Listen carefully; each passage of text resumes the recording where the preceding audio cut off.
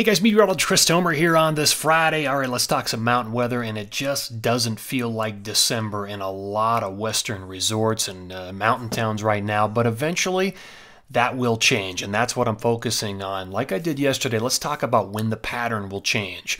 So here are my bullet points. Right now, we've got these very high rain snow lines, 7, 8, 9, 10,000 feet in some cases. Very unusual.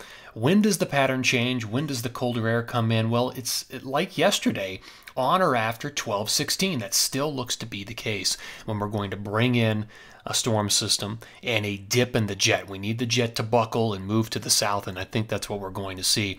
And so you can see the best odds of snowfall right here. So it is a bit of a wait for Colorado, for Tahoe, for Utah. It's a wait till probably 12/16, 12/17 until we start to really get some colder air, colder air in with this initial storm system. A lot of moisture up there in the parts of interior BC, though. It's still snowing up there. You can see the odds of snow start to really go up once we get close to that 12/16 time frame for Montana and also Wyoming. I want to show you water vapor satellite imagery. So this is the big picture. You're looking at water vapor in the mid levels of the atmosphere. The whites and the blues are going to be your moisture. Look at the rich feed. This has really been the case, and then there it is, kind of flowing up through the northern Rockies. But it's also flooding a lot of the west with this incredibly warm air, and so we're fighting all of that. Now, eventually, you see this area of low pressure out here. What we need is a storm system to come in with jet stream support, because then that secures that we'll pull colder air in behind the storm. And that, again, give it about 4 days, and I think we'll probably get to that point. Here's the forecast radar. And I'm going to start this up at 2 p.m. Mountain Standard Time today, and there's the flow. You can see how everything is going up and around through the northern Rockies. All right, let me push this into the future. So here's 5 p.m. Mountain Standard today. I'm just going to go ahead because you kind of see how things are rolling here. There's 11 a.m. on Saturday. It's dry for a while with this big area of high pressure. Here's 11 a.m. Mountain Standard on Sunday, December 14th. Let's just keep on going until we get something. There's 11 a.m. on Monday, December 15th. And there's 5 p.m. on Monday, December 15th. What do we got? Finally, we start to see some new moisture moving in with a storm system, and eventually we'll start to pull the curtain to the south into this direction, and we'll start to roll some cold air in and some new snow. That's what we're really looking for. That's what I'm looking forward to. All right, let's look at the pressure anomalies, and that'll really drive all this home. So this is effective Monday, 12/15. These are atmospheric pressure anomalies up in the middle of the atmosphere at about 18,000 feet. Massive high pressure dome across the west. A lot of warm air. The flow is being directed up here into the Pacific Northwest and BC. Let's go to 12/17, so 2 days after that. And look at what we've got here. A little dip in the jet. So this is after 12/16. Now we're starting to see a little bit of a change. That high pressure has been eroded, and we're starting to see lower than normal pressures work their way in.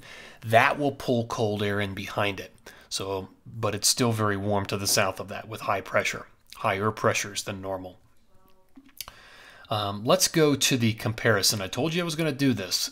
This is Christmas, 12/25. We're going to do a comparison each day between the AI interpretation or forecast of this and the operational. So over here is AI, here's operational. And I got to tell you, looking at just sort of the general features, they're both somewhat similar. They both have a massive high pressure ridge here across the heartland. And then they both have a trough or a dip off the west coast. So they both have those features. Now the question is, how far inland will this dip in the jet move by 12/25? We'll just keep watching it each and every day. It's a fun thing to watch. I want to show you the atmospheric river potential. This is integrated vapor transport over the next 7 days roughly. So this is where we're at right now, and this is effective up around the Washington-Oregon border, 46.5 degrees north. So no atmospheric river right now. but it does come back. Here's the storm system that's going to swing the fortunes for parts of the West.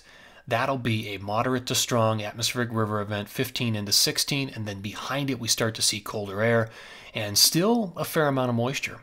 Probably weak to moderate AR type situation there. So this is the storm that really starts to shift our fortunes right here. Let's look at total precip over the next 3 days. So I just want to get us through this weekend first, and then we'll take a long look ahead. Trajectory with moisture. This is not technically an atmospheric river, as I was just pointing out, but there's still moisture coming in. But this is all primarily going to be rain. It's just too darn warm. Let's look at 10-to-1 snow, and just proving my point. It's just too darn warm. Unless you're up here on Rainier or interior BC or the coastal range, you just ain't going to get nothing over the next few days. It's too warm. Let's talk about my forecast. Here's my official snow forecast. Now this is all of today through the close of business on 12/15 totals. And there's just nothing. I mean, it's too warm. There's no accumulation here with any of this at these ski resort elevations. Now there is accumulation up here into BC, interior BC, and Alberta. I mean, I've got over a foot at Whistler, mid-mountain and higher. I've got a couple at Fernie, Revelstoke 6, Kicking Horse 9, Banff I've got almost a foot, Marmot I've got 9 as well. So there is some snow falling. It's way up to the north. Now watch this. So that's phase 1. Here's phase 2. This is 12/16 through 12/20. How things change. Let me go back. That's through 12/15. There's 12/16 through 12/20. So after we get that 12/16 storm, we start to lower the boom, and the whole rain-snow line starts to get pushed to lower elevations because we're bringing in colder air. And look at the effect.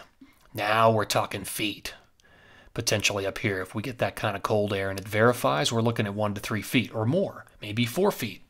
But that's what we like to see. Potentially 1 to 2 feet here through the Tetons. You can see those bright pinks, those magentas. That's a foot or more. Looking at maybe up to 16, maybe 10 at Sun Valley there in Brundage. Northwest Montana, 8 to 15.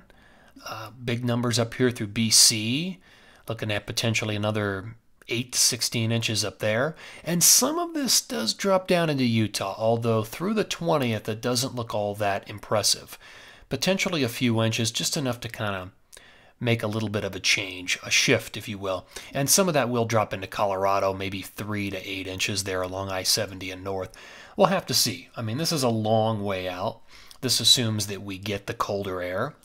But I'll keep showing you this kind of stuff each day if you check back. It's fun to look at these changes that may be coming. All right, look at the Northeast. This will get us through the weekend. There is some lake effect off of Ontario, Erie, and Michigan. There's not a lot of snow for the resorts. I mean, this kind of looks like maybe 1 to 3 inches up there. Here's my forecast. And indeed, through the close of business on 12/15, it is mainly a 1 to 3 inch snowfall at most of the Northeast resorts. But it will be a lot colder out there than it's going to be in the West. Okay, let's go back. I'll show you the big Western forecast, and this is where we'll end it. So this runs through 12/15. Not a lot to be had here. But then it's this period after it, right there. That's when we see the change, on or after 12/16. All right, guys, thanks for tuning in here. Always appreciate it. Take care and have a great day.